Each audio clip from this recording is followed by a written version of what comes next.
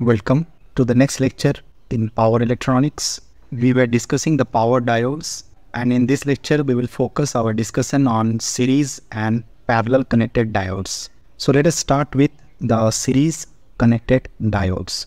Generally, in high voltage applications such as high voltage DC transmission lines often requires the diodes with some specific voltage ratings.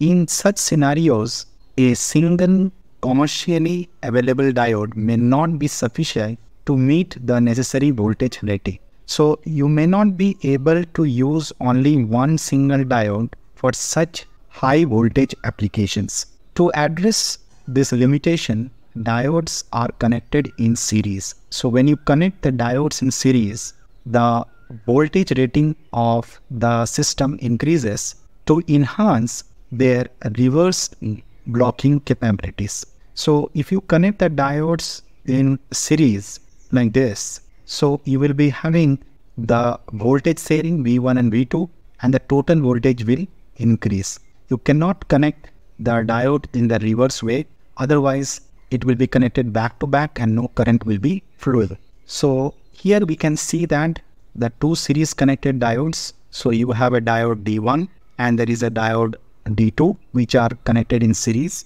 The diode voltage VD1 and VD2 are connected in series, so it will have a positive sign, and the supply voltage is VD, which will flow the current ID in the network.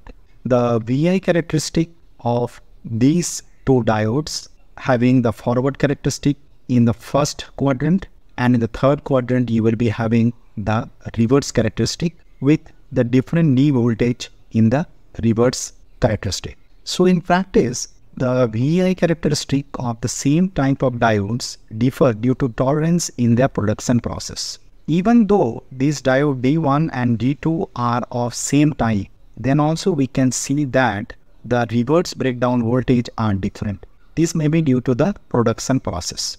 Under the forward bias conditions, so here you have the forward bias conditions, both the diodes conduct equal amounts of current with nearly identical forward voltage drop. So the current ID which is flowing in the series connected diodes are same, and the potential drop VD1 and VD2, which are the forward voltage drop, are nearly identical.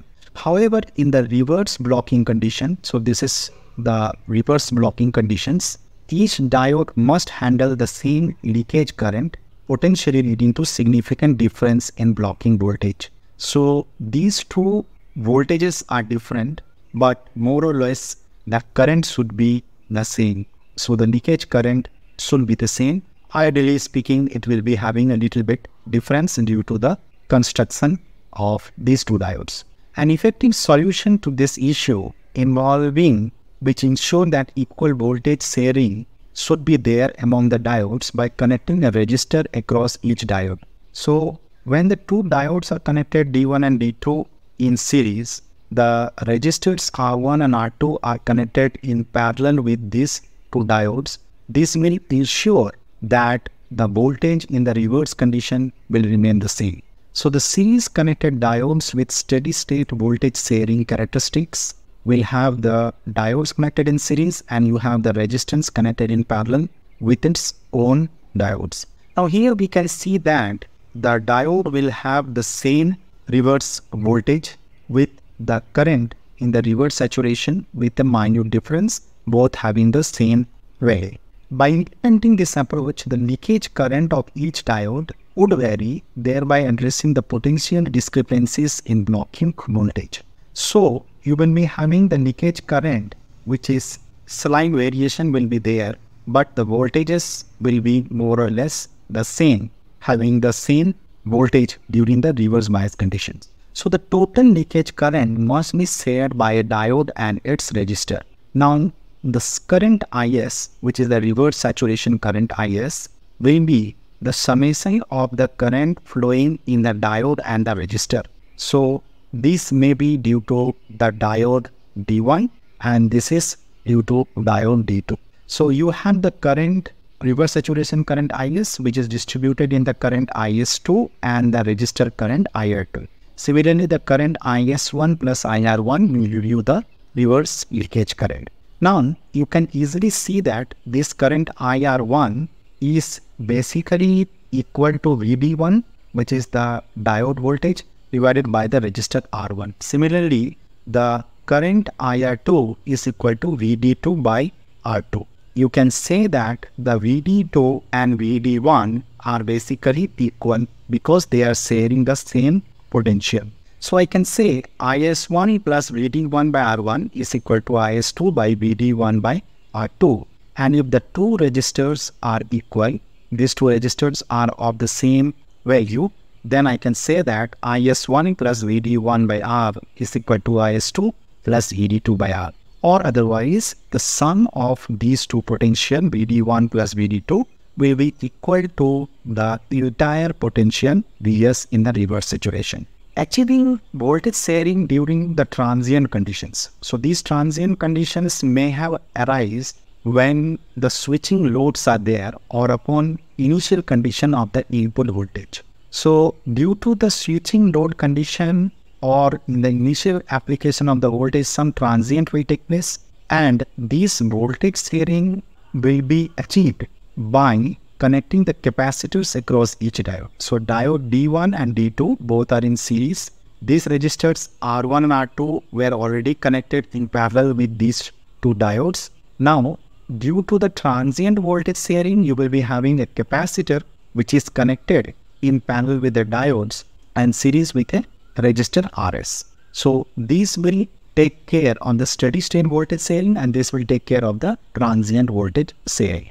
The resistor RS is necessary because it will limit the rate of rise of the blocking voltage. If this resistor is not there, then the change of the current will not be handled. So di by dt, which is the change of the current, rate of rise of the blocking voltage, so whatever the voltage you need to block in the reverse condition, will not be taken care of. Let us solve one problem to understand this scenario of two diodes connected in series. It has to share a total DC reverse voltage Vd of 5 kV. So this voltage has to be 5 kV. The reverse leakage current of the two diodes are given to be 30 milliampere and 35 milliampere. So here you can see the reverse current IS1 and the reverse current IS2 of the two diodes are given. Find the diode voltage if the voltage sharing resistances are equal. So this resistor R1 and R2 is equal to 100 kilo ohms. First condition. Second, find the voltage sharing resistance if the diode voltage are equal, Vd1 and Vd2 equal to Vd2, Vd by 2. So these voltage Vd1 and Vd2 are equal, which is equal to half of this Vd. So two conditions are there. We need to opt in the solution. Let us see the first one. So this equation we have derived that the current IS1 plus Vd1 by R is equal to IS2 Vd2 by R.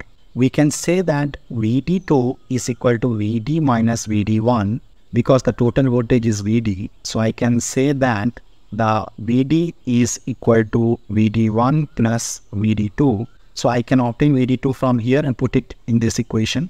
Upon rearranging this equation, I get the solution for Vd1, which is we have to obtain in terms of the resistor leakage current and the supply voltage. So the supply voltage here was given 5 kV. So Vd is 5 kV and the reversed saturation current IS1 and IS2 are already given 35 and 30 milliampere. So we get the voltage Vd1 is equal to 2750 volt. So we are getting the solution of Vd1 is equal to 2750 volt.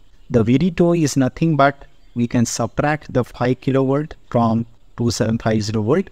We get what is Vd2. Second, we have to determine the diode resistance. So from this equation, which is the current sharing equation, we can easily obtain the resistance R2. So this resistance R2 we can obtain by rearranging the equation 1, and it is given that the resistance 1 is equal to 100 kilo ohms. So here if we substitute this resistance to be 100 kilo ohms, the resistor R2 we can get it 125 kilo ohms, substituting all the other values. On the other hand, the next topic that we have the parallel connected diodes. This is in high power applications. So high power applications, diodes are often connected in parallel to enhance the current carrying capability. So earlier we were having high voltage, now we have high current, meeting the desired current requirement. So when the current is distributed in the parallel path, the net current capability will increase. So the total current I will be equal to I1 plus I2 plus I3. So the current distribution among diodes correspond to their individual forward voltage drop. So you have the diode VD1, VD2 as the forward voltage diode, and number of diodes connected in parallel. If you want to find the current, we have to divide with its own resistor, that is R1 by R2 and R3 and so on. So here we can see that diode D1 and D2 are connected in parallel, and there are two resistors R1 and R2 which are connected in its series. So to achieve uniform current sharing, so here the current will be flowing in the parallel path and the total current is ID. So in order to achieve this uniform current sharing, equal inductances such as in the leads or current sharing resistors can be provided, although the latter may not be practical due to power loss. So when you add some resistor, obviously losses will be associated with. So under the steady state condition, you can use this circuit, but in the dynamic sharing conditions, you have the diode and the resistor, and together you have some inductors connected, that is in series with the diode. This may be due to the leads which are present in the network. So the diodes which are connected in parallel will now increase the current capability of the entire system. So minimizing the discrepancies in current sharing is possible by selecting diodes with similar forward voltage drop or diodes on the same type. So you have to minimize whatever the discrepancies are there in the current sharing between the parallel diodes by selecting the proper diodes with similar forward voltage drop. Parallel connection of diodes ensure that the reverse blocking voltage across each diode remain consistent. So when you connect the diodes in parallel, the reverse voltage will be equal. Resistor aid in current sharing during steady state conditions. So when you have the steady state condition, the resistors which are connected in series will help in current sharing. Under dynamic conditions, current sharing can be managed by connecting coupled inductors. So we are connecting inductors under the dynamic conditions. When the current through one diode increases, the di by dt term across one inductor increases, inducing an opposite polarity voltage across another inductor. So when you have inductors which are connected in series, and this is connected with a resistor and itself as a diode, and if the di by dt, that is the rate of change of the current in one of the inductor, is increases, so here you have the di by dt term which is increases, it will induce an opposite polarity voltage in the another inductor. This is due to the principle of mutual induction. When there is a current flowing in one of the inductor, other inductor will have a potential. This is a mutual induction principle. So this induces a low impedance path through a different diodes, effectively shifting the current. So the second inductor will have a potential induce because of the first inductor which is having the current di by dt to increase.